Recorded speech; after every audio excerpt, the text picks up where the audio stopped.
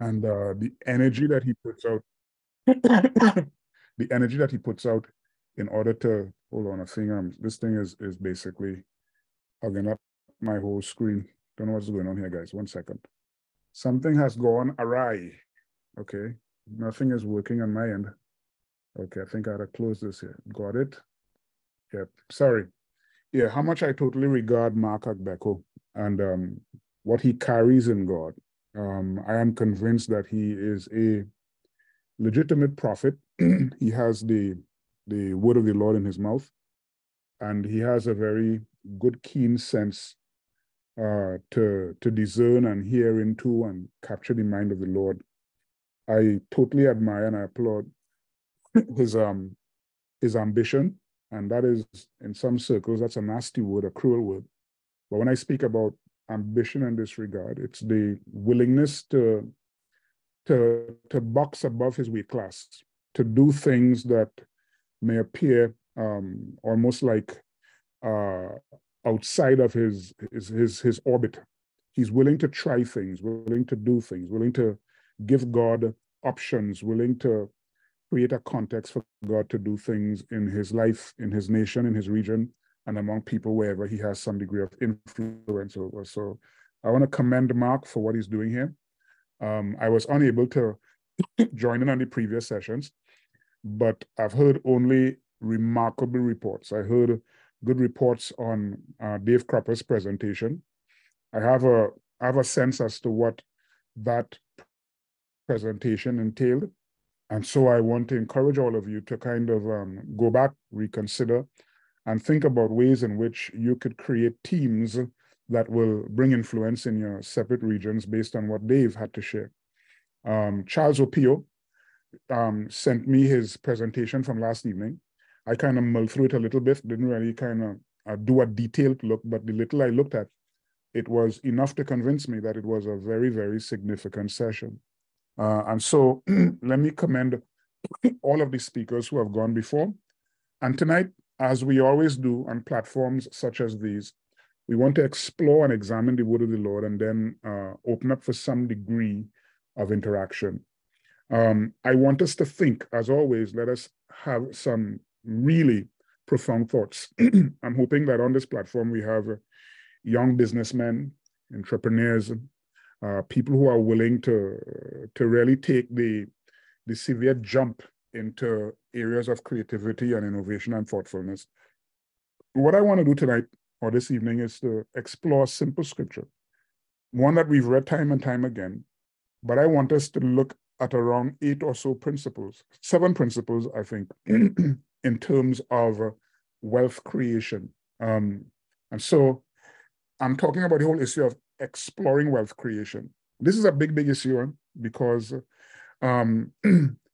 all over the world, I mean, we now have 8 billion people upon the planet, but the majority of those 8 billion people come from very poor and impoverished regions. Africa, for a long time, though it is rich in mineral resources, it is still considered to be a poor part of the planet, one of the poorest parts, as a matter of fact. I've been to several parts of Africa. I've been to Burkina Faso. I've seen poverty up close and personal. I've gone to areas of the Congo, both Brazzaville, Congo, French and Belgium, Congo. I've been into the different parts of Africa, from the extremely affluent to the very, very poor. I've been around India. I've seen poverty in some real heartbroken areas. I've gone into areas of Haiti. I've been to Haiti several times. And so I've been to different parts of the world where I've seen poverty firsthand. And so the issue of wealth creation is a big concern, particularly as the planet or as the world continues to accelerate in areas of in terms of birth rates. We have quite a number of people on this planet.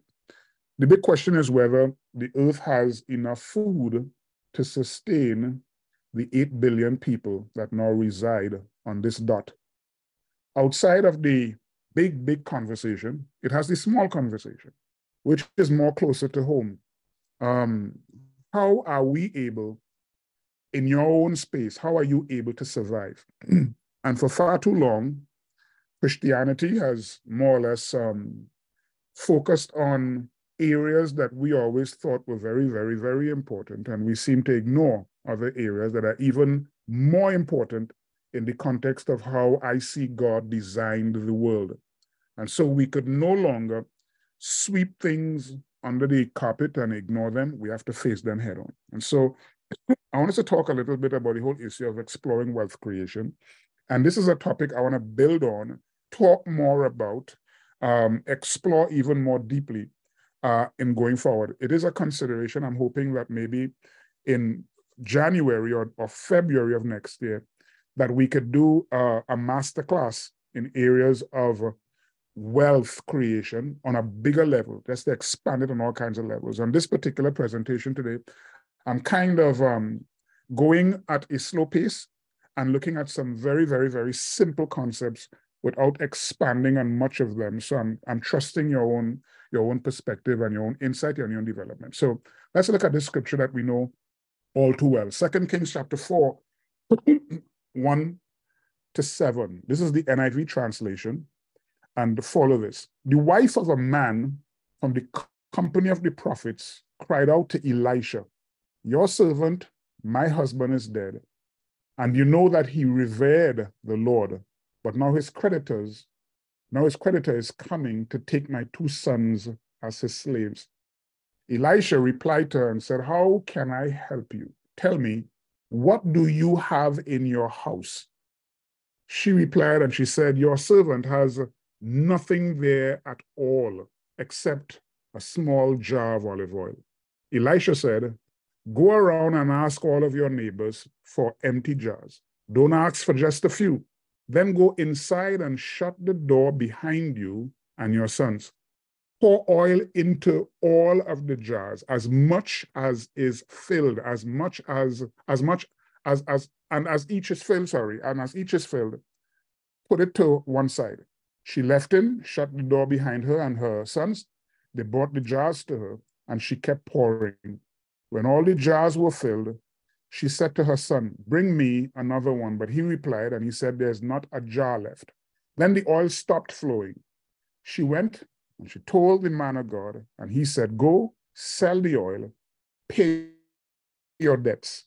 You and your sons can live on what is left." Now, this is a very simple story, but there are several rudimentary principles inside of it. How many of us find ourselves in a situation where our need is far greater than our income? How many leaders are sitting on this conversation who happen to have a vision that is far more expansive than the trickling amount of resources that are coming into your churches, whether it be Sunday morning or whenever you gather? How many big dreams are being compromised because of limited or lack of resources? And so when I talk about wealth creation, it is a conversation that we have to seriously consider in going forward. Why?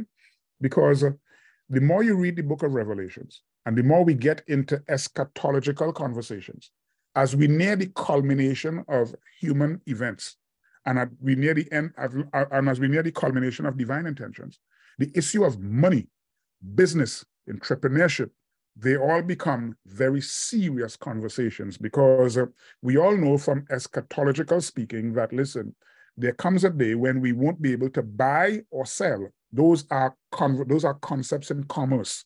You won't be able to buy or sell. Those are economic language. You won't be able to buy or sell. That's language of trading and bartering, unless you have the market beast.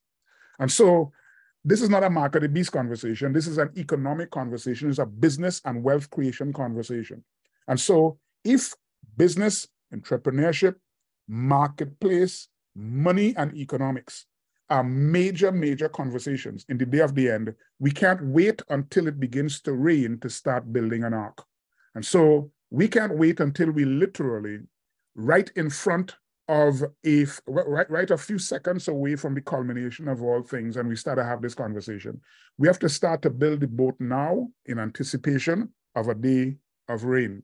And so this particular situation happening with this woman identifies several things that I want us to explore. Let's talk about it. And 8 principles, it's really 8, I was saying 9 or 7, 8 principles for altering your state. And we're going to describe what I mean. I'm going to look at 8 of them. And my intention this evening is not to speak for 3 hours or 4 hours. I just want to have this conversation, then open up for dialogue. I'm hoping that the interaction will be far more buoyant than the presentation, because all I want to do is to at least create a context for a conversation. This is called Advanced Kingdom Conversation. This is not Advanced Kingdom Presentation. This is an Advanced Kingdom Conversation. Conversation is a critical part of it. Let's look at 8 principles for altering your state. So I'll start very simply with number 1. Remember the story, because we have to go back. As a matter of fact, let's go back and read the story again. And as you read it, please underline the salient parts in it. We all know how to discover truth in the Word of God. We've been around the apostolic impartation long enough that some of us could actually see the principles before they're even mentioned, because after a while, you have learned the technology of discovering concepts. So let's read this again and take note, identify concepts.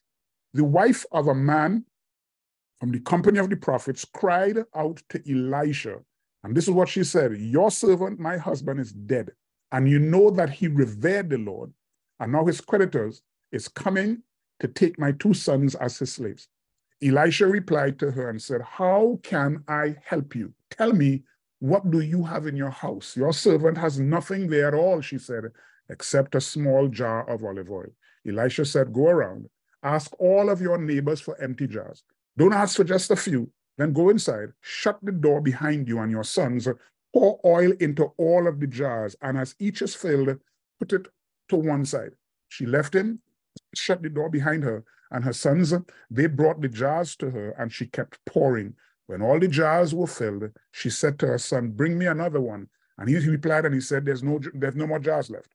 Then the oil stopped flowing. The oil stopped flowing. And that's important. Hold that thought in your heart. Hold that thought in your mind. The oil stopped flowing. She went and told the man of God, and he said, "Go, sell the oil and pay your debts. You and your sons can now live on what is left." In other words, this woman went from poverty to oil business. She went from nothing, and she basically stepped into OPEC with great authority. She moved from nothing into oil and gas business in an instant.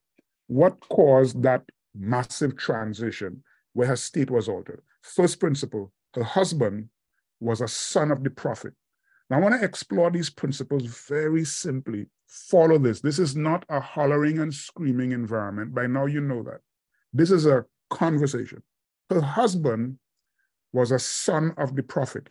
She said, a woman, the Bible starts by talking about a woman whose husband was a son of the prophet, meaning that this woman, this particular guy, was in fact a part of the school of the prophets. So the language there, if you have, based on what translation you have, this woman's husband was one of the sons of the prophets, which was the language associated with the graduates, those who came out from the school of the prophets. Samuel started a school of prophets way back in his day. And there's a lot of information about the school of the prophets that I want you to examine and explore. But listen, the first principle is that her husband was a son of the prophet. Language that would suggest that he was trained at Samuel's school of the prophets in all things expedient. Now, I want you to identify and underscore all things expedient. Very important point I want you to capture here and follow me, because we think that the school of the prophets was a place where people went and tried to understand how to prophesy, where people went and learned how to hear the voice of God. I did some research, and this was not your traditional concept of where people came and they get sensitized to prophesying and they listen to some music and try to understand some of the nuance and buried into the music, or they look at a picture and try to discover hidden realities inside of there. Those are wonderful training concepts. But when you went to Samuel's School of the Prophet, you were not just schooled in the areas of prophetic functionality. Historians say that the sons of the prophets were trained in a wide range of sciences, 4 specific areas. They were trained in vocational sciences. When I say vocational sciences, these guys knew how to build houses. They were artisans in every sense of the word. Remember, there was a time when the sons of the prophets came to Elisha and they said to him, the place where we are, it is too small. Let us go and build a place where we can meet. Observe, they did not say, let's go and hire someone who could build a place for us. These guys were significantly skilled. They had competence. They could have used their hands. They knew how to build. You know that story when they went and borrowed an axe and they were cutting these trees down and the axe fell in the water, all kinds of stuff. But deeply embedded in the story is the fact that these guys who went to the School of the Prophets, they were not just being trained in spiritual matters, they were being activated in vocational competencies as well. These guys were schooled in technical skills. They knew how to handle a screwdriver. They knew how to use a router. They understood how to use a trowel in very real, practical stuff. Now, most people don't consider those issues because, you know what, I'm a man of God. I should not be concerned about those minor details. And you get into Acts chapter 6 and you begin to think, well, you know what, as a man of God, I would leave those minor things for the more insignificant peasants, and I would engage myself in the word of God and pray. Maybe our reading of Acts chapter 6 is contributing to the overwhelming sense of incompetence that most people run around with. In the School of the Prophets that Samuel had, people were schooled in the areas of vocational sciences. Secondly, they were trained in natural sciences. Natural science means that they understood physics, they understood how animals behaved. You understand there was a time when the Bible spoke about people like Daniel, who was in the courts of Nebuchadnezzar. It talks about how these guys were skilled in science. Where did they get that from? What was the area of training? It was clearly understood that Samuel's School of the Prophets was not just concerned about teaching people how to read a scripture and to deconstruct passages and to understand how to make an elder and all this kind of stuff. These people were equally trained in areas of natural science. They were also trained in social sciences. Social sciences would deal with areas of economics, would deal with areas of relationship, would deal with areas of culture, would deal with areas of civics. Those were other areas that these prophets were equally schooled in. And more than that, they were trained in spiritual sciences. I want you to realize that Samuel committed himself to a broad, comprehensive, holistic system of development. That a man of God, in Samuel's perspective, was not a graduate from a theological seminary who only understood how to read a Bible and had no knowledge of anything else. What Samuel was going after in terms of raising up a prophetic company in Israel, he was after raising up people who were literally complex, multidimensional, diverse, and highly productive. Because you take a man walking in those 4 sciences and you're dealing with a serious, lethal individual on the planet. So the School of the Prophets were focused on these 4 areas. Now, these were some of the subject matters. They dealt with areas of ethics, temperance, and etiquette. Stuff that I think many men of God need to learn again today, because some of the most unethical people I've ever interacted with happens to be Christians, and more so happen to be pastors. Some of them have no sense of etiquette, how to conduct themselves. They don't have any balance in their lives, no sense of temperance. In those schools, they taught poetry and morals and music. They also taught areas of technical skills. As I said, they must have taught areas of carpentry, basic things. There are some pastors who don't even know how to hold a screwdriver, how to even put on a door lock or to fix little things in their homes. Some of them are so big and grand and popular that they have to call maybe what do they call them again? There are terms that they use as helpers. Most preachers have them. They talk about, forget the word, what is it by forget the term, but they have all of these helpers that are there to do almost everything for them. Some men of God can hardly even button their own pants without some one of these guys running there to help them, because they're just totally unskilled, totally incompetent. At Samuel School of the Prophets, they were taught in areas of law, justice, history, science, and wisdom, and they were equally schooled in understanding and partnering with the all-pervading power of the Spirit. Now, what do you see inside of it? What do you see? So when this woman said to Elijah, I mean, your servant, my husband, who was a son of the prophet, she was describing a lethal human being on the planet. And that's an important point, because we'll see how all those things basically connect. So what is important for us to capture here? Now, part of the problem with present-day Christianity is what I call one-dimensional approach to empowering.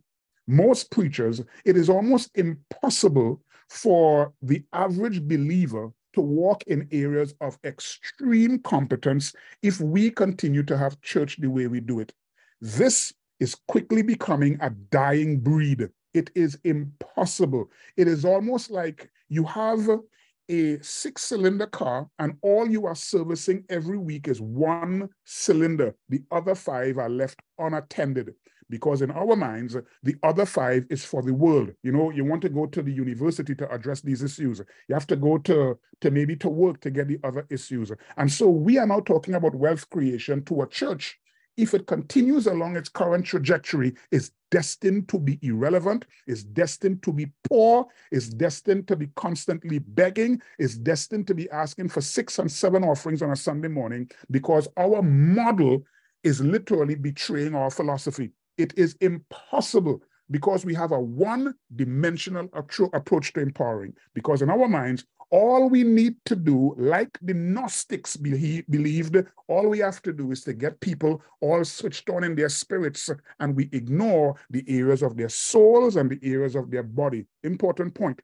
The word holiness is not a word that defines how long your dress is, or how much your hair is covered, or how modest you may dress. Now, please dress modestly. But the word holiness comes from the word holistic, meaning that all areas are covered. What we call holiness is basically a one-dimensional caricature. We are very spiritual, but we are very dysfunctional in the areas of our soul and in the areas of our flesh or our manhood. Listen to me. It is impossible for us to break into the areas of wealth creation, wealth management, if we continue to build our churches and build our people with this one-dimensional approach. Hear me. The one-dimensional approach has resulted in several things. Now, this list could be as expansive as ever, but the one-dimensional approach to this thing results in what I call a catatonic church possessed with lazy minds. Catatonic is a person almost in a state of shock. They are dazed. There's no understanding. They're almost like stupefied. They are constantly almost in a state where they're just getting awake. Catatonic is that state that you're in where somebody shakes you out of sleep and you're not fully awake. You're almost like in an unconscious little zone. And so what we have is a bunch of catatonic believers possessed with lazy minds. Let me give you an example of lazy minds. If I were to speak to you about 4 or 5 concepts and I open for interaction, more often than not, nobody thinks. They throw a scripture verse at you. And so very often you hear people say, it reminds me of this scripture verse. No, lazy minds. All you're doing is throwing another scripture at me, but you have not thought. There's no thinking, because this one-dimensional approach to the faith has resulted in a catatonic church possessed with lazy minds. It has resulted in a compelling preoccupation with irrelevance. So Sunday morning, what we call worship, these are serious topics that I am dealing with on a personal level. What we call worship is nothing more than what I define as emotional grooming and ambiance grooming. So what we call worship is creating the ambiance that caters to our definition of God is here. Our definition. So if you go to a Church of God in Christ who believe that shouting and screaming is the evidence of the anointing, man, they'll be hollering and jumping and screaming because that is their concept of God is here. You go to a charismatic church where that hushed environment is the context in which we believe God is there. And so you're constantly grooming the environment, and you are manufacturing an environment that caters to your definition of what the anointing is. And more often than not, God is not even there. Like Elvis, he left the building a long time ago, but we have to be constantly manufacturing a space that caters to our definitions. So this one-dimensional approach has created a community or a church that has this compelling preoccupation with irrelevance. Now, we could go on that particular issue right there. What did we create? It resulted in incompetence.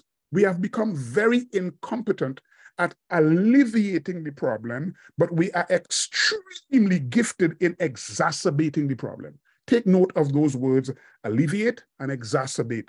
In other words, we can't get rid of it. What we do, we are constantly contributing to actually making it grow and become worse. So you look at the American situation with all of the polarized political environment. You know who is now contributing more than anybody else to that polarized environment? And all of the QAnon and all of the different theories and craziness, the greatest contributor to that madness is the white evangelical church across America. Why? Because that's what we do. We are very, very good at exacerbating the problem, totally incompetent at alleviating it. What has this particular process produced? It has produced what I call evolution in reverse. Because, as I said, if we continue along this path, this church is destined to become extinct. We will continue to build in a way that we will lose our young people, and the only people who will populate our buildings would be the old and somewhat aged. So we are basically catering for the 50s to the 80s. And all of the people after that, or before that, sorry, they want nothing to do with this stuff, you know. The generation X, Y, and Z, they are gone. They had enough of this nonsense. They have seen through the whole thing, and they could no longer be motivated by this order, because the one-dimensional approach has resulted in evolution in reverse. We are not developing, we are constantly deconstructing and falling apart. As I've said in some contexts, we have used we have the Jenga block philosophy. In other words, we are constructing by deconstructing. Every block you move and the thing does not fall apart, you are almost like glad that it has not literally crumbled as yet. So we are building with a deconstructing kind of mentality. Evolution in reverse. The one-dimensional approach has caused a rabid brand. When I say rabid, from the word rabies, that the thing is toxic. That people who get inflicted with Christianity today is as though their whole life become toxic and poisoned and diseased, and they fall within the same category of being catatonic and thoughtless. What that one-dimensional approach has created, it has created a church that is terrible at adulting. In other words, we can't grow up, but we are constantly sidestepping the ever-expanding frontiers of the kingdom. Terrible at adulting. We continue to fight and wage war. How many persons on this call and people that you know were members of organizations who came out hurt, wounded, bruised by your own friends, your own brothers? How many marriages were compromised because your own spouse basically crippling the whole agenda of the kingdom? Because listen, we struggle not with quoting scripture, not by shaking and lifting our hands and saying hallelujah, but we struggle with adulting, just growing up and acting mature, and we are constantly sidestepping the principles of the kingdom. And what are we good at? What have we created? I want you to get this word. The word is called vection. We have created vection. Vection is what I call the illusion of movement. Have you ever sat in a car before? Your car is going nowhere. You are sitting in your car, and you suddenly see another car moves at the side of you, and with the movement at the side of you, you are fooled into believing that you are moving. I'm sure you would have had that experience before. That experience is called vection. It is the illusion of movement. So you go to some church and say, God is moving and we are advancing. The truth is you are going nowhere. But you are defining your movement based on whatever is happening around you. So you are in a standstill position, but there's some movement happening in the political environment, movement happening in the economic environment, movement happening basically in the job creation environment, and you interpret movement based on what you are seeing around you, being fooled into believing that you are moving as well. It's called the illusion of movement. And most churches are lost in that zone. That one-dimensional approach has resulted, and this is such an important point, what I call collective sentiments guiding a misguided perspective. Now, you could write that down because it's so important. What do I mean by a collective sentiment guiding a misguided perspective? You know, you read in the book of Haggai that Haggai said, you people say that the time to build the house of God is not yet, meaning that the majority defines what is approved. The majority define what is appropriate. So if a large cross-section of Christianity says this is the time for the apostolic, what we have is what I call the collective sentiments guiding a misguided perspective. And few people have the ability to listen through the noise and hear God for themselves, to be like John the Baptist, the voice of one crying in the wilderness. What we have created by the one-dimensional approach to Christianity, we have created a collective sentiment guiding a misguided perspective. And so now those principles there are by no means exhaustive. The point I want you to understand is this. When Samuel started the school of the prophets, he was not building a one-dimensional pastor. He was not building a one-dimensional believer. He was not inundating his Sunday school with another story of David and Goliath. He was building a very complex, very diverse human that could bring meaning to life.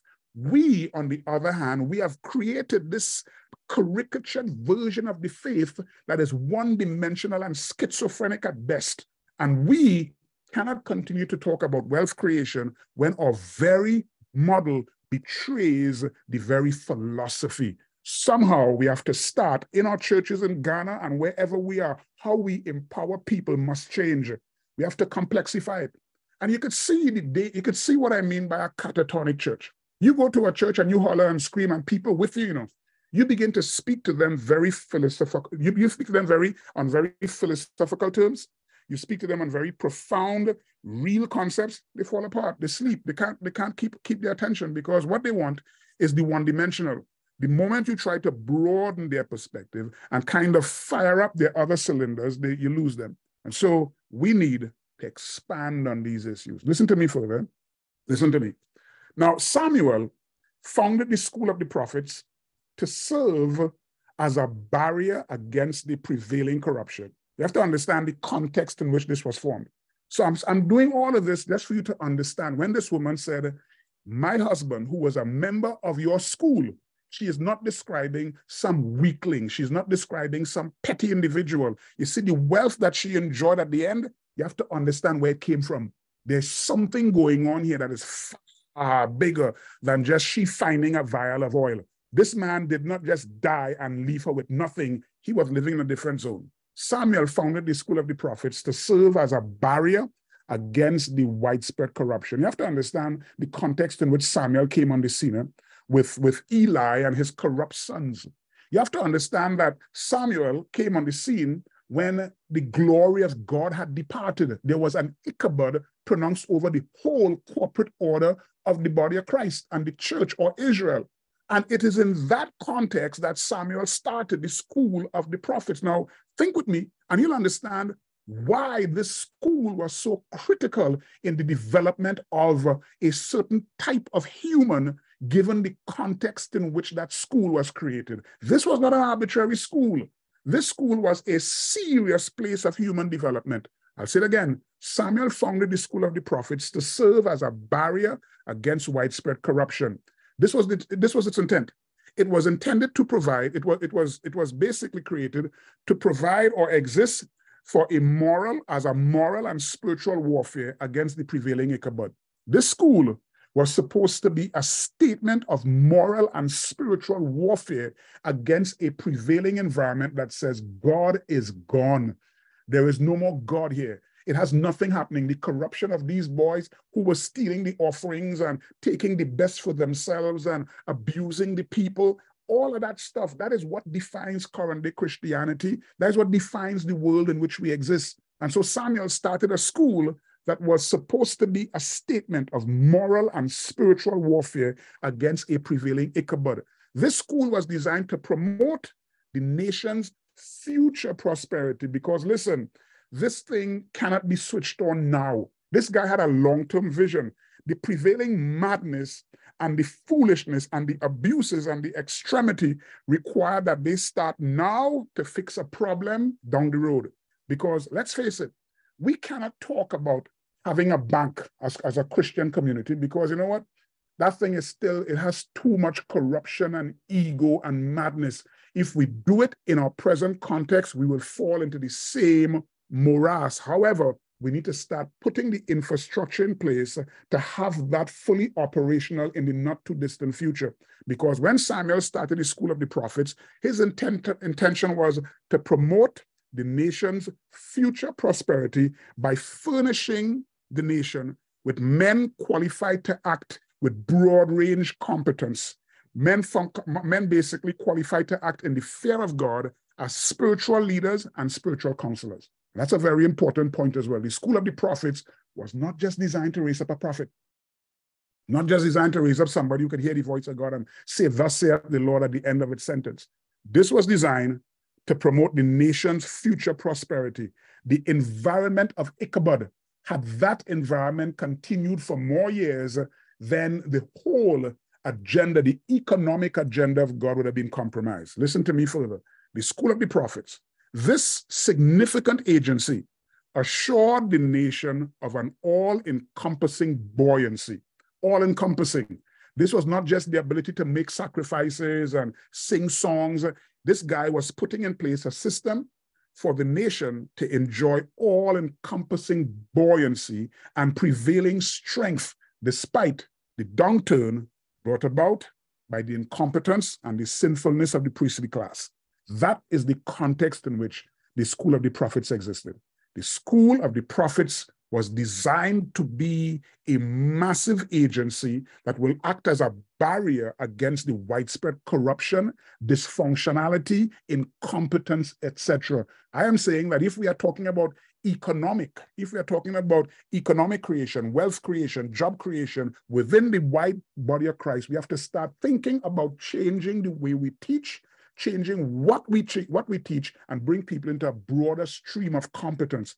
Listen to me further. This is the other point about the School of the Prophets. Like the city of refuge, cities of refuge, those of you who ever studied the cities of refuge were scattered all over Israel, both in the northern kingdom and in the southern kingdom. Like the cities of refuge, the School of the Prophets was scattered throughout the southern and northern kingdom. 3 for each kingdom. It had 3 in the northern tribe, 3 in the northern kingdom, and 3 in the southern kingdom, and they existed both before and after the Jordan. In other words, most of us define the Jordan as the jump from immaturity to maturity, from lack to possession. Now, if you put it in that particular context, you'll understand that God built systems for the immature as well as the mature. He built systems that no matter where you are in Israel, there was an opportunity for you to come into life. So in Israel, it had these cities of refuge. And the cities of refuge were designed in such a way that if you were to commit a crime and was not done intentionally, an unintentional crime, then you could run to the nearest city of refuge to find help. The cities of refuge were designed in such a way that the path had to be cleared. There had to be removal of all the stumbling blocks. So if I were to commit a crime unintentionally, the path between me and my safety must be unencumbered. I must run to the nearest city. And so God had these 6 cities scattered all over Israel. So no matter where you live, whether you came from Judah, whether you came from Issachar, whether you came from Dan, wherever you came from, you had access to some city of refuge within close proximity to where you are. Now, in the same way, Samuel built the School of the Prophets. There were 6 schools, both when Israel was a unified nation, and after the nations were divided into the northern and southern kingdom, there were schools of the prophets. Listen to me. You'll understand the wisdom of Samuel here. There were 6 locations where these prophetic guilds existed. Remember a time when Elisha, I think it was, when he grabbed the mantle of Elijah, he was crossing the Jordan and he struck the Jordan with his coat and he said, "Where is the Lord God of Elijah?" That is basic evidence to prove that it had schools on one side of the Jordan and the other side of the Jordan. there were 6 locations where these prophetic guilds existed. They were in Ramah, they were in Bethel, Gilgal, Jericho, Carmel, and Samaria. And each of those schools had one fundamental concept. Listen to me.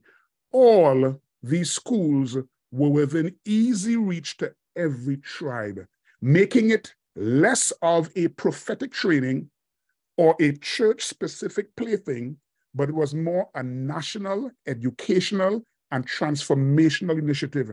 It was available to everybody, not just as a prophet. You didn't have to be a prophet. Samuel scattered the school in every locale. So if you were from Dan, you could find access to a school. Whether you were from Issachar, you could gain access to a school. Samuel utilized the same model of the cities of refuge and built 6 schools of the prophets inside of all Israel. He was not engaged in some church dynamic. This guy was in a transformational initiative. First question is, how does our current church model provide a school of the prophets dynamic that will break the current system of poverty, that will break the current trajectory of the global church? How can we change the model that we utilize and the one-dimensional approach to bring people into wholesome life? Very important. Second point. Now, I'm going to pull this all together because you'll understand that this woman was not describing, well, that was a worthless man. He jumped around and he screamed and preached. That guy came from good stock.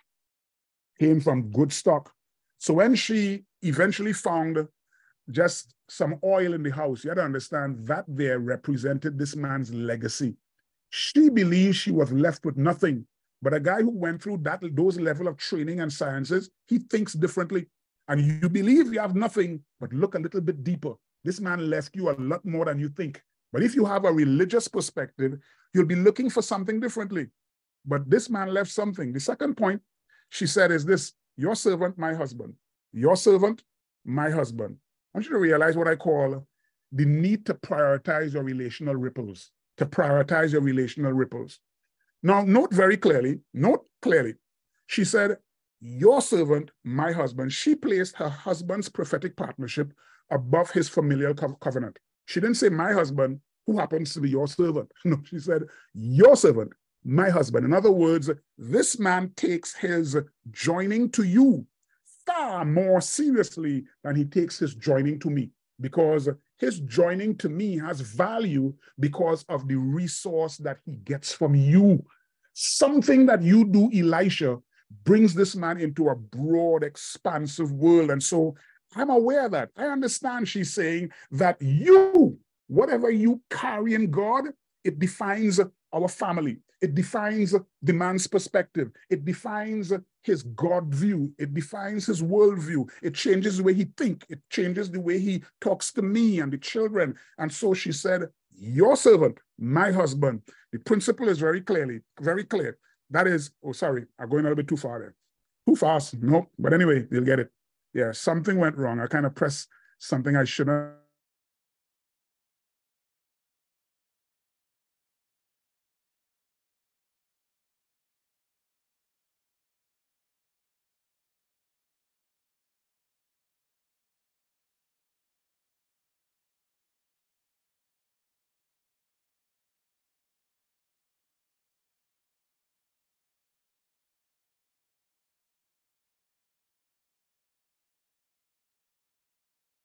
Represents God. So somehow I think in designing, I must have put something wrong, and so it came out a little bit too soon. But the ever-expanding ripples, God at as the yellow, and then your impartational connection comes next, then self. Now you'd realize I don't subscribe to people's definitions. People say God, then church. No, I think differently. Your impartational connection, self, spouse, children, parents, siblings, and those ripples could go on and on and on and on. But it's the ability to identify the priorities within your relational orbit. What does it look like for you? Some people are far more loyal to an organization than they are to an impartational competence. This woman says, your servant, my husband. I understand the order here. I understand. He places my husband, and we place priority on the impartation that comes from you. That is a massive principle. Now, people have abused that. Let's face it. How many apostles run around and literally receive sufficient narcissistic juices from their little sycophantic followers? And they could talk this principle, you know? I mean, my God, you have to know the God of Anderson Williams and the God of this one. And we have pushed these principles to the point where it justifies our abuse of people. But whether it is abused or not, there is a fundamental principle that this woman understood, that sometimes you have to understand the priorities within your relational ripples. What comes first and what comes next? What does it look like? How do you manage that? Because impartation is critical. Let me talk around that point of impartational priorities, the impartational stream being a very critical starting point for your own movement into serious substance. Hear what? This is Romans here. This is Paul talking, speaking to the church in Rome. I long to see you so that I may impart to you some spiritual gift to make you strong. I may impart to you some spiritual gift. Interesting. Paul uses a plural term to describe a singular impartation. It doesn't say some spiritual gifts, some spiritual gift. In other words, this is like it is almost like group nouns. Like it's like a group of things. They get so much coming from one powerful impartation. I want to impart to you some spiritual gift to make you strong. That is, that you and I may be mutually encouraged by each other's faith. I do not want you to be unaware, brothers. In other words, be sensitive, be aware of this reality, that I planned many times to come to you, but I have been prevented from doing so until now, in order that I may have a harvest among you, just as I have among other Gentiles. Now, this is Paul talking to the church in Rome about the issue of wanting to come and impart. The point you have to understand is that impartation exists in the environment of very up close and very real relationships. When Paul said, I long to be with you, I long to see you, the King James says, I long to be with you, meaning that impartation really does not occur at a high voltage level if relationships are not proximate and real. So when Paul talks about being with you, think about proximity, think about being close. Now, we know that today I am speaking to you in the United States, in New York City, and you are down in Ghana. But though there is geographical distance, there's a level of relational proximity that Mark Agbeko and I share. And so that's what I mean, proximity. I long to be. Utilize that, look at that word and think about proximity. Proximity. Impartation works best in an environment of proximity. And that's a critical point right there. The other point I want you to understand is this.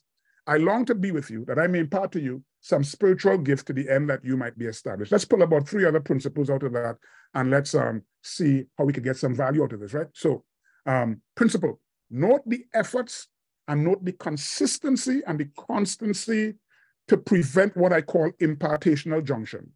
Impartational junction basically means that impartation occurs where I give and you receive. Impartation is not one-way traffic. It has to be the meeting, the joining of efforts. So I call it impartational junction. So Paul says that he said, please don't be insensitive to this. Don't be unaware, brothers, how many times I wanted to come to you, but I was prevented. One translation says, I was constantly prevented. In other words, the one thing that the devil wants to shut down is not relationship. You can have all the relationship you want. You could sing, dance, and hang out together. You can want to have a meal. What he wants to shut down between Paul and these guys in Rome is the impartational component. You could have good friendship, but you never create the junction, the fusion, the point where both meet in order for resource to be transferred from one to the other. That impartation junction. Paul said, I do not want you to be unaware. The point he's making is be sensitive to this reality, that the devil doesn't mind you and I having a good conversation and having a good relationship. What he wants to do is to shut down the impartational junction, where your heart and the impartational frequency can dynamically meet. Observe the efforts and observe the constancy to shut down that particular junction. Observe also, impartation provides strength. Impartation is not concerned about giving you nice ideas. You see, impartation is a real issue. Remember, the woman said, your servant, my husband, I understand the order. I know that if this thing moves into my husband, the thing comes into all of our lives. If this thing could only, if that junction is created, we all getting value, because she understands impartation is not designed to give you a message to preach. It is not designed to give you a new slant in understanding biblical concepts. Impartation is not to give you a wow, never saw that before. What impartation does, it gives you strength. That's the NIV translation. The Greek word is sterizo, and it means load-bearing capacity. It means that you're a pillar. You could put weight on you and you could hold things. You could carry serious responsibility. You're not fickle and weak and falling apart. Impartation gives you internal capacity. And that is a serious thing, because this has little to do with your understanding of Greek and Hebrew and subtext and all this stuff. You know, he said, I long to be with you that I may impart to you some spiritual resource so that you will be strengthened. The King James says that you will be established, sterizo, that you will have load-bearing capacity, that you won't be some weak little believer who could sing on Sunday morning and clap his hands wonderfully and be an elder or an usher or a member of the worship team, but you can't put no weight on them. They are weak and fickle. They are only functional within the four walls of a church service. Paul said, what I want is to connect with you, not for a nice relationship, but for impartation. I want an impartation junction to be created where movement of resource can occur from me to you. What that does, it gives you load-bearing capacity. The other point is this. Paul then defines what strength is. He said, I long to be with you, that I may strengthen you, to the end that both you and I could stand together and share our faith together. This is the point. Strength is evidenced in mutuality, commonality, and equality. And that is such a powerful concept. Paul said that if I come to you and I impart to you some spiritual gift and you are strengthened, to the point that you and I could then share our faith together, the point of impartation is always designed to bring you up to my level, bring you up to the leader's level, constantly lifting you to the point that you and I could exist in a world of mutuality, commonality, and equality. And that's a critical thing, because if as a leader, you are constantly seeing your little members instead of a world of kings and peasants, you see church as a kings and peasant model, that thing will constantly keep the efforts of God crippled in the earth. What Paul wants by impartation, he's describing a world of mutuality, commonality, and equality. And the last point inside of there is this: impartation accelerates growth, it accelerates maturity, fruitfulness, and productivity. He said, what I want is to come among you and reap a harvest just as I do among the Gentiles. Harvest basically means that things have come to a point of complete growth.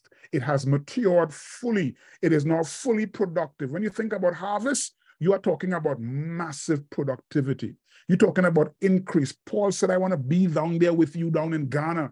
I want to come close to you. I want my relationships with you to be tightened to the point that, listen, you are not just impressed by what I say, but there will be this dynamic junction created, because once that connection is made, you could live in the zone where this woman understood.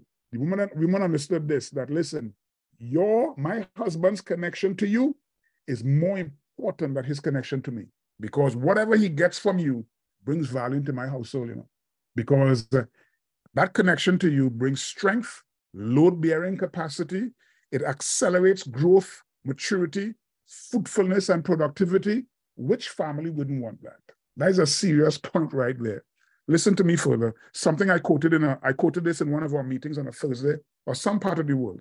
Listen to what I define as impartation. Impartation is an eternal resource that fans the embers of the breath of lives. I say lives there because the word in the Hebrew for God breathing into man and man receiving the breath of life, that word is hey, and it literally is a plural word. An impartation is an eternal resource that fans the embers of the breath of lives and awaken the multi-layered inner life of God that remains dormant by the daily grind and by religion. In other words, an impartation awakens the multi-layeredness inside of you. Now, let me kind of connect that whole issue of impartation and wealth. Listen to me. This is Paul again speaking to the church in Corinth. If we have sown spiritual seed among you, in other words, we bring a spiritual value, is it too much if we reap a material harvest from you? And that's a serious scripture right there, because it speaks into two realities. Reality number one, spiritual impartation deserves material returns. When a guy comes to you and they speak to you, so you have Charles or Pio coming down into Ghana and bringing spiritual resource, what your response to that impartation is not, God bless you, my brother, I will pray for you. No, that is not consistent with the Corinthian model. When you get spiritual impartation, your response should not be more spiritual. I would pray for you, brother. We are so blessed. What a wonderful message. No, spiritual impartation deserves material return. Your response to a spiritual resource is material returns. And the second point that is more important is spiritual impartation awakens the ability to create material resource. See, we still see impartation as a shaking and a shiver and a hallelujah and all this kind of stuff, and we refuse to understand what this woman understood. Your servant, my husband, the priority here is his connection to you. That's a massive flow that changes the whole dynamic of my house, she's basically saying. And that brings us to the end of the second point. Let's get to point number three. Point number three. From the wife's perspective, remember what she is saying. Your servant, my husband, a member of the school of the prophets, one who revered God and feared him, he is dead. And listen, our circumstances are dire. And the reason why I put from the wife's perspective, from her perspective, her husband's impartational connection, his covenantal loyalties to her as a wife, his expansive learning from being a member of the school of the prophets, and his godly fear counted for nothing. That's what she was saying. And from her perspective, she has at least a barometer to gauge what she calls counted for nothing. In other words, she went through the whole gambit. My husband, or rather your servant, he lives off the most urgent prophetic anointing on the planet. Your servant, my husband, he's a very covenant kind of guy. He's a man who fears God, and he has been to your school of the prophets, a place of expansive learning and development. All of that stuff counts for nothing. Now, like in another context, you know, he's a man of God. He prays very often. He fasts so regularly. He is constantly giving himself to learning, and he is always engaged in expanding his world and his views, etc. I mean, good guy on every level, but you know what? Counts for nothing. What is her matrix? She equates that to real issues, and that is what most of us miss. We sometimes lose the real issues component because we still measure a man's giftedness by, wow, he can really speak, by, wow, he's really deep. But what about the real issues? The real issues. She said all of that comes for nothing. Listen, man, your impartation, brother, your anointing and your wisdom, brother, from that woman's end, that counts for nothing. What is the barometer? One, his inability to provide economic sustainability to his family. She says all of that stuff amounts to zero, because here we are at the end of this man's fruitful ministry. He built a wonderful church, traveled around the world and brought value. He has sons all over the earth, you know. Real preacher, that guy, dangerous man, built a network, but he is incapable of providing economic sustainability to his family. Real issues. This guy left us in debt. We are indebted. We have nothing, and apart from having nothing, we owe everybody. What is her barometer? What is the matrix? This guy is spiritual, he's loyal, he's committed, he's covenantal, but damn, what is the matrix? His sons are losing their prophetic heritage. They are the sons of a prophet, and they are about to be taken into slavery. So they are moving from prophetic to servitude. Their heritage is being compromised. What is the matrix? The proximity of the creditors. They are very close. They are close. In other words, it's not a matter, well, where the bank is saying, well, we'll give you until next year. No, the bank is saying we're coming tomorrow. The proximity of the creditors. They are right on your doorstep. That is the evidence that she has that, listen, this thing is working, you know. What is the evidence? The potential poverty of his whole family. The potential poverty. Yeah, the guy was alive. We don't know what his circumstances were like. While he was alive, he was traveling and preaching and jumping on planes and bringing life. But listen, the point is, from her perspective, that thing counts for nothing. From her perspective, she is not seeing value based on how much preaching he did and how much people get stirred and awakened. She is putting this stuff alongside real issues. And some of you in this conversation, you are right there in the real issues bracket, you know. the inability to provide economic sustainability for your family. You are currently indebted. Your sons are losing their prophetic heritage. The proximity of your creditors, they are on your doorstep. The potential poverty of your family and the shame of indebtedness. The shame, that should be I-N, the shame of indebtedness that now seems inevitable.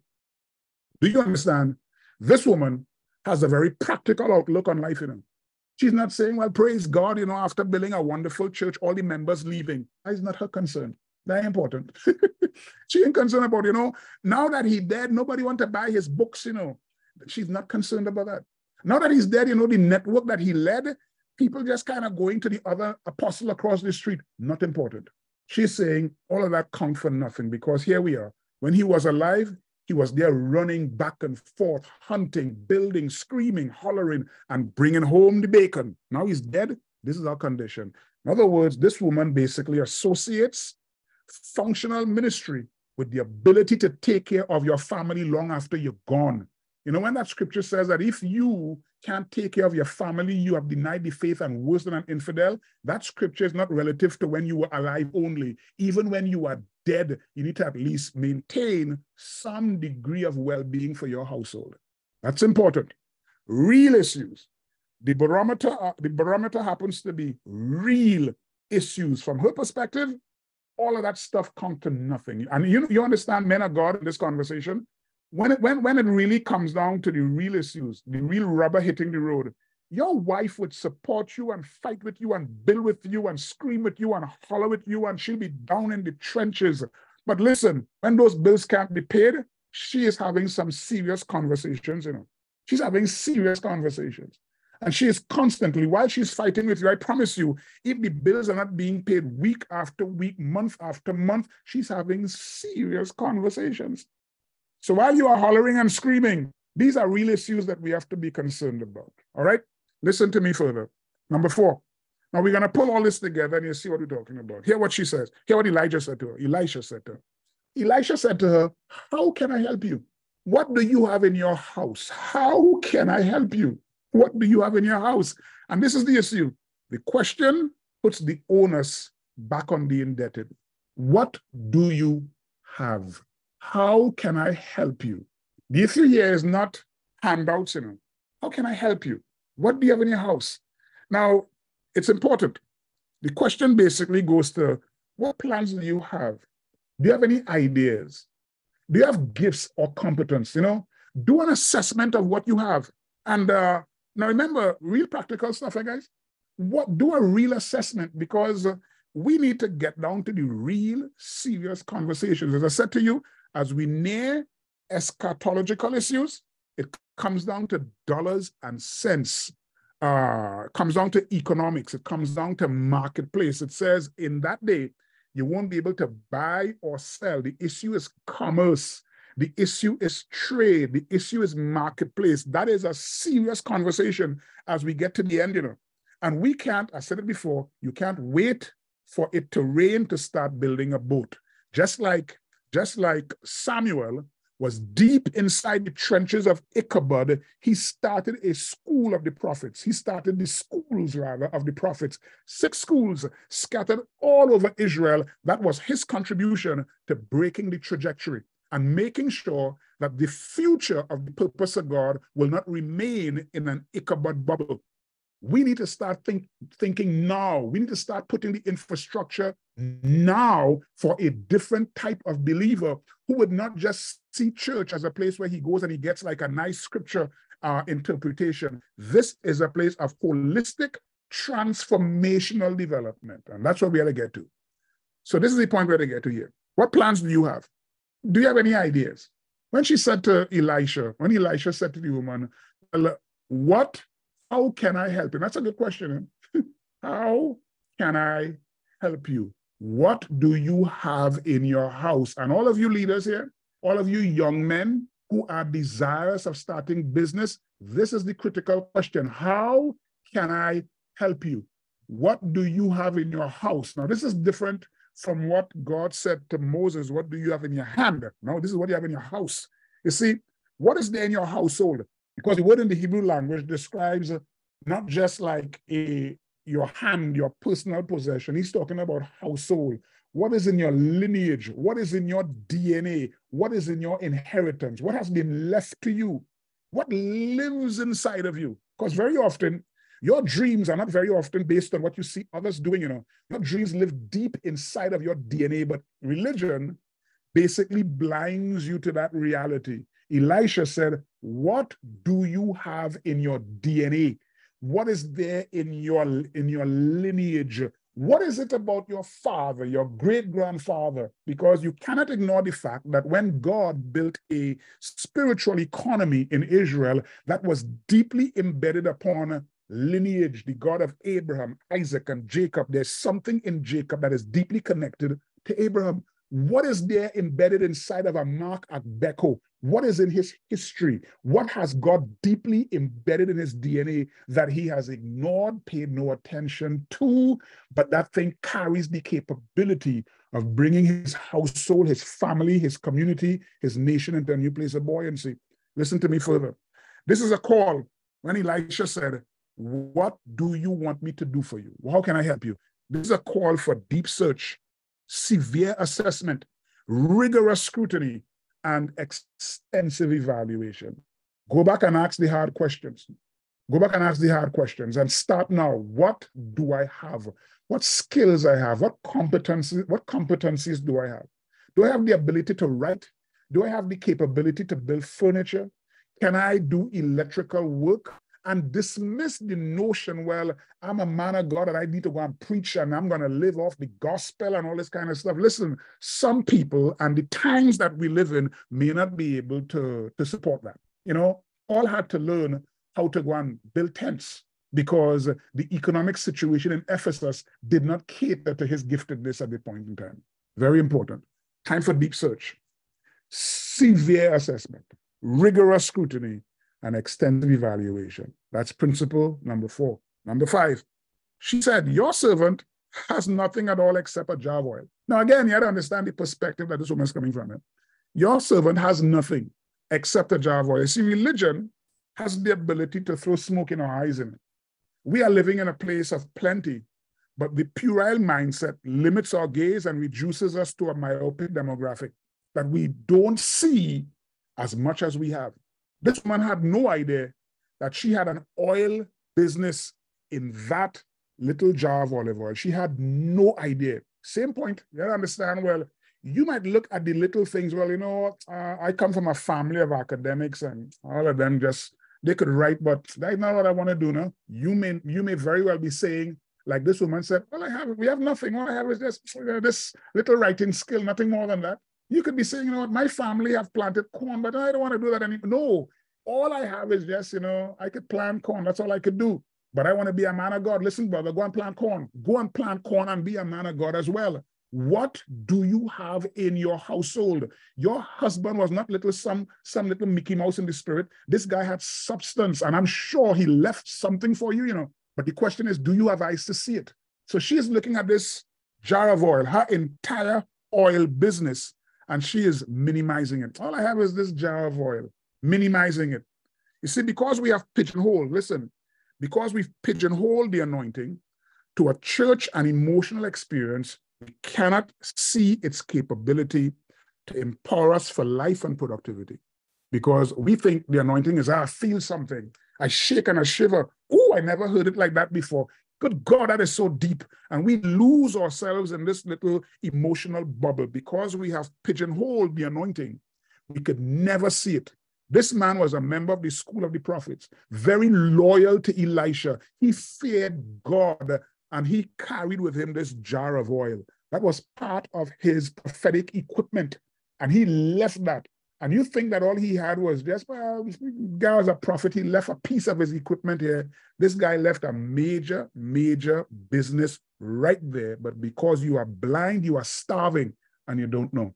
You see, because we have pigeonholed the anointing to a church experience and an emotional experience, we cannot see its capability to empower us for life and productivity.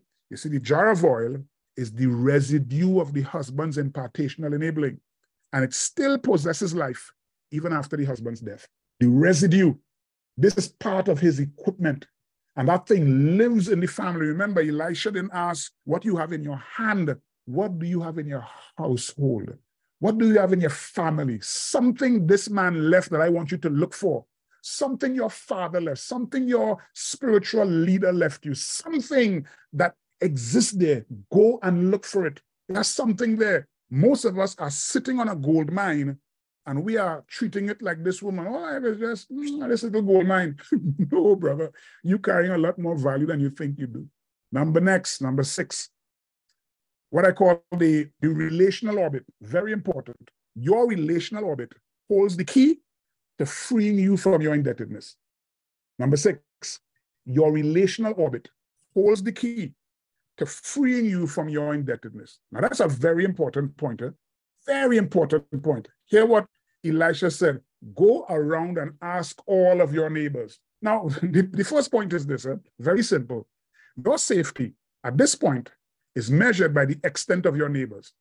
So if you are narcissistic, you are, so if you're nasty and you're hostile and you're unpleasant and you're so anointed, you can't talk to nobody. You're such a man of God, you can't relate to anybody.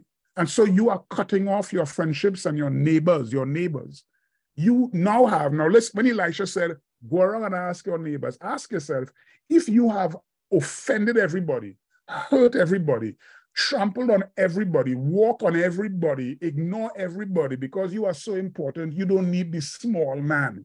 And now your future is dependent on your neighbors and you have no friends. Your network is small. Your network of relationship is small. Listen, brother, you have nothing.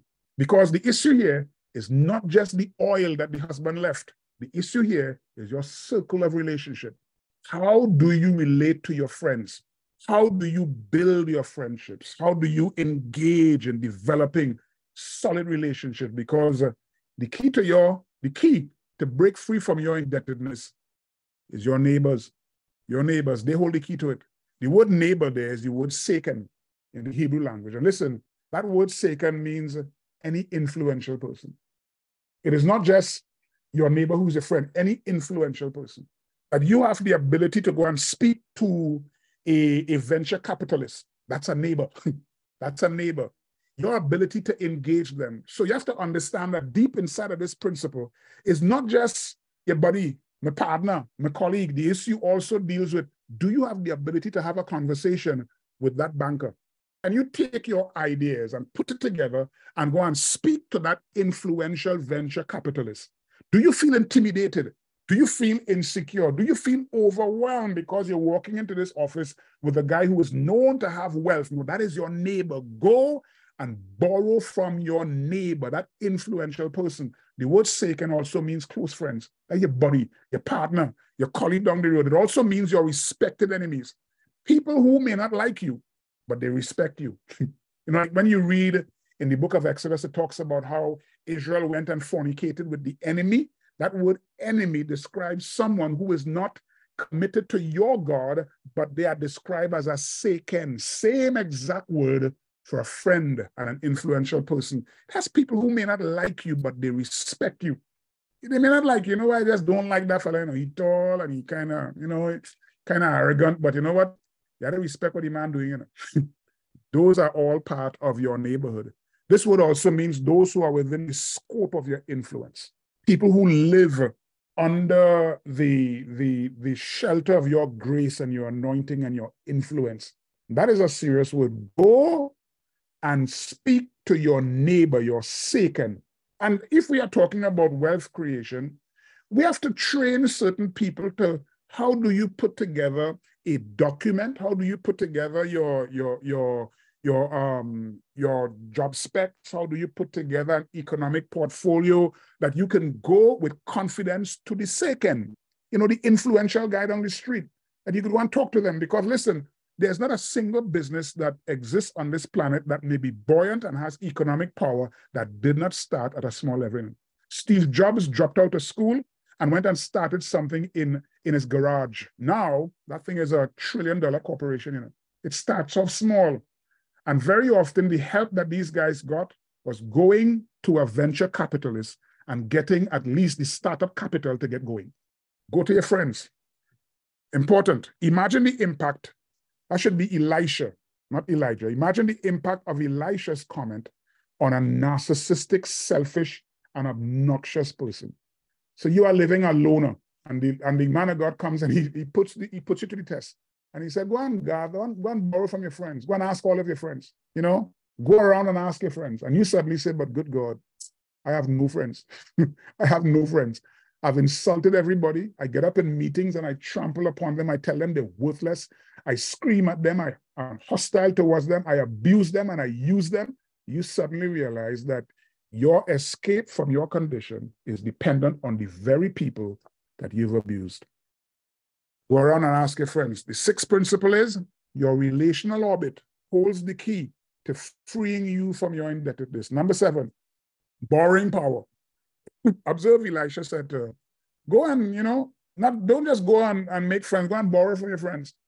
Listen, fundamental principle, never borrow to pay a debt, borrow to invest. If you borrow to pay a debt, you are digging a hole to fill a hole. Nothing is wrong in borrowing. Borrowing is an allowable little world.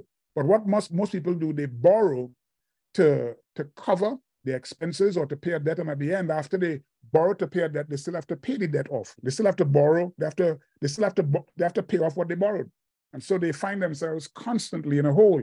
And so they have to create systems. If you're borrowing to pay off debt, make sure that is enough to almost build a new capital. Never borrow to pay a debt. Borrow to invest. Now listen, that word borrow means is the word sayal, and it doesn't just mean to borrow. Listen to what it means. Here, it means to ask and to search out information. It is the same word that was used to describe how the priests will inquire of the Urim and the Thummim. So this was not a matter of borrowing. You would engage the thing and you search out information, pursue knowledge. So when the prophet says, go and borrow, deep inside of the technology is go and do the research, jump on the internet, spend some additional hours. You want to open a car wash? Don't go and say, well, the guy down the street has a car wash. Explore it, go and examine, search things out, ask questions. At the end of the day, you should be able to put out a car wash that is better than any other out there. So when he said, go and borrow, the word sayal means ask questions, search out information, pursue knowledge. That word sayal means to put a demand on detailed information, put a demand on clarity and direction. You want clarity and direction. I told you a while ago, it's the same word that is used for asking after the Urim and the Thummim. So when Elisha said, go and ask, go and borrow, he's saying, well, go to the neighbor across the road and say, listen, what does an oil company looks like? What does it look like? Do you know anybody who's into oil? I have a jar of oil at home and I'm thinking about starting an oil business. Do you know anybody who does that? So that's part of the exercise here. Ask the hard questions. Go and do the necessary research. Go and get an MBA. Go and do some studies. Engage in a process, because remember I told you that the School of the Prophets was seeking to affect a trajectory that the Ichabod had created. This was not just an arbitrary place for teaching men to prophesy. This was holistic development. Holistic development. Search out information. Put a demand on clarity. And that's what we want to get. The issue here, the issue confronts your pride. You know, the one I ask, it confronts your pride. It confronts your ego. It confronts your assumed knowledge, because some of us don't like to ask. Go and ask your neighbor. Go and ask your neighbor. Every time you see that, you're dealing with your pride. You're dealing with your ego, dealing with your assumed knowledge. Go and ask your neighbor. Here's an important quote. Neil deGrasse Tyson, he said this: one of the greatest challenges in life is knowing enough about a subject to think you're right, but not knowing about the subject to know you're wrong. And that's part of the mindset involved in asking the hard questions, going to your neighbor and asking it, because you have to drop your guard. Do not carry this idea that I know everything about this because I have a degree. Don't hold to that position. Ask the hard questions. Let me get to one last point. The power of secrecy. The power of secrecy. Elijah said to the woman, take the oil, go and get the flask and go and borrow from your neighbor. and then close the door behind you. Close the door behind you. What is the power of secrecy? Now, most of us, I tell people very often, even God has secrets in him. Even God has secrets. The secret things belong to God. That's what the Bible said. Even God has secrets. Listen, secrets are the constant speaking of your inner voice that cannot be shared with anyone. Secrets. Close the door. Some of you in this conversation understand how when God begins to deal with you, there's some things and some aspects of the dealing of God that requires that you hold those things close and don't talk to anyone. Secrets are the constant speaking of your inner voice that cannot be shared with anyone. And I'm going to put, can't be shared with anyone yet. The speaking of the inner voice that can't be shared. What is secrets? What are secrets? It is the constant sifting of your many ideas, the constant sifting of your many ideas. Now, all of these meanings here are born out of looking at the etymology of the word secrets. Go on the internet and do some research and look at the etymology of the word secrets. So when I talk about secrets and I say it is the constant speaking of your inner voice that you cannot share with anyone, because back in the 4th century, when someone could go and say, you know what, my inner voice is telling me you were deemed mad, or you were deemed a bitch, or you were deemed a witch. You were deemed a witch. And so the inner voice requires that, listen, I'm going to hold this to myself, because speaking about it too soon could be detrimental to my existence. The word secret speaks to the constant sifting of the many ideas and your consideration, and knowing what parts can be spoken of and what parts must remain hidden. Secrets is your ability to sit down and say, I'm going to start a business tomorrow, but you know what? Even in my searching out information, I need to know how to ask those questions that I don't expose too much of my ideas too soon. Secrets, the constant sifting of your many ideas and considerations, and knowing what part can be spoken of and what parts must remain hidden. Secrets describes a conversation that you are very deliberate in determining the specific audience. In other words, secret basically means I'm going to talk to, I'll talk to Dave Cropper about this, but I'm going to maybe talk to Dave and give Chambliss a call. But as much as I'm close to John down the street, I ain't going to share it with him. And that doesn't mean that John is not important, because secrets, the very etymology of the word, describes a conversation where you are very selective with the kind of persons you want in that conversation. Other persons will never know about it, but those few persons will have access to it. That's secrets. Secrets describes the mysteries, those things that nobody know about, that linger, and what should be deeply considered after moments of solitude, privacy, musing, and separating yourself from the crowd. Now, what I want you to do is to take those 4 definitions there and match that against the original Latin word for secrets and how this word came about, where you had to sit down and muse and think about things, and you hold certain parts of those thoughts close to yourself. Those things remain a mystery to everybody else, but you are ruminating on these issues, turning them over in your mind, and that's a secret. And you choose the persons you share it with.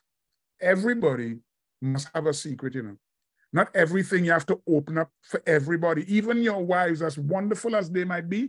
And guys, you have to know this. This is not something wrong. Even your wives need to understand, listen, honey, I love you, but you know this, I ain't gonna talk to you about it yet, you know. And if she is sufficiently mature, she will understand, well, okay, I respect that. There are some secrets that not everybody really is entitled to. You know, the popular, who is it by this particular, Al Pacino? He said, you can't handle the truth. There are some people who can't handle it. They just can't handle it. And so, final point, learn to beta test your ideas on a few, and don't be too generous and vocal about your ideas. That's what a secret is. Elijah said, after you go and you borrow all these containers, close the door behind you. Don't go and advertise this stuff. People must only know it exists when the product is on market. When you kick the tires and you know this thing is real, close the door behind you. Don't be too quick to publicize it, and you're on the internet long before the product came out and all this stuff. Well, this is like John's best barbecue, and you don't even know how to even kill a chicken. You know, hold those things close to your chest. Learn to beta test your ideas on a few, and don't be too generous and vocal about your ideas. Allow your thoughts to marinate inside of you, so by the time your ideas become public, they are properly seasoned. All right? Now, those are